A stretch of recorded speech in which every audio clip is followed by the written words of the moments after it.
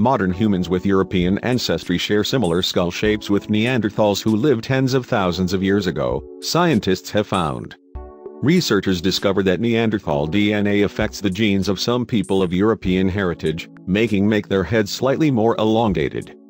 Experts compared casts of Neanderthal skulls with modern human skulls by conducting brain scans of 4,468 people and evaluating their roundness. Variations in DNA affect the expression of two genes that make the brains of some modern humans slightly less round. However, scientists have warned that the difference is minimal and would not be visible to the naked eye. It's a really subtle shift in the overall roundedness, said Dr. Philipp Gunz, from the Max Planck Institute for Evolutionary Anthropology in Germany, who conducted the research. I don't think you would see it with your naked eye. These are not people that would look Neanderthal-like. Dr. Gunz and two colleagues set out to determine why this was and how the rounded brain shape of modern humans gradually evolved. The team set out to identify DNA variants that contributed to humans' rounded brains, and made an educated guess that some Neanderthal DNA might affect brain shape and make it more elongated.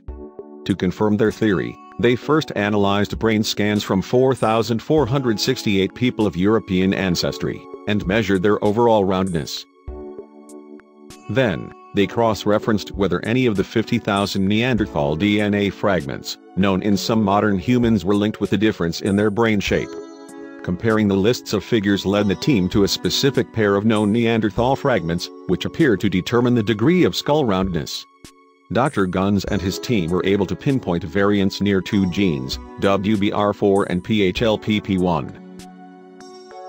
UBR4 has a role in making nerve cells used in deep structures within the brain, called the basal ganglia. PHLPP1 is involved in insulating nerve cells in what's known as a myelin sheath. Neanderthal variants of both of these genes affect the brain's development, and account for the elongated shape detected in some modern Europeans.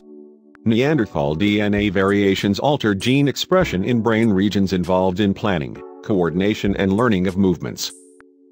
There is no indication that they affect brain function in modern humans, although the discovery points to biological changes that might have given the human brain its shape. Scientists say the brain reached its current structure between 35,000 and 100,000 years ago. Roughly 1% of European genes originate from interbreeding with Neanderthal populations.